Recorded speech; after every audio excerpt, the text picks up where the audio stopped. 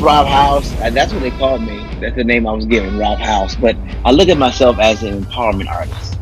Empowerment artist, because my vision and mission in life is really just to empower people.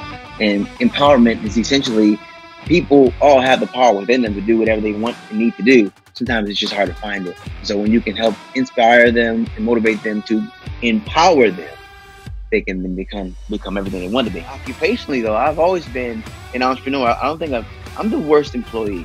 Okay, all right, top 5 worst employees in the world. I know it, and I'm okay with it. And the reason for that is because I'm always thinking about what can be done, how can we evolve. And when you're an employee, a lot of times you're supposed to just be where you're supposed to be. So that never worked. So I've always been doing that. But for the last 20 years, studying the mind, body, and spirit has been what my quest has been. When I say studying, I mean, so I practiced as a personal trainer, got my certification a couple decades ago, was a pastor for a decade. And when I say a pastor, I mean, traveled around and spoke to different congregations, and mainly to youth, because I just love the youth empowerment. That's my passion.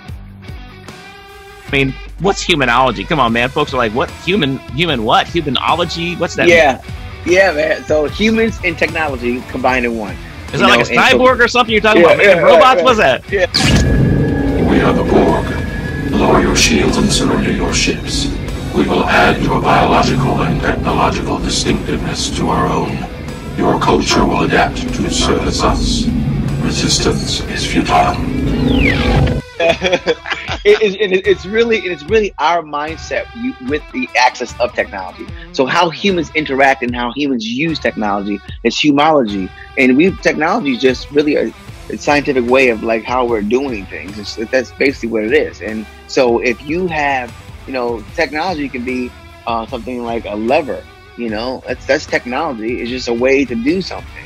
And so now we have advanced in our technology. Now we do this with digital aspects. So it's the digital aspects, it's any automation aspects, it's humans, and any technological aspect. That's humology.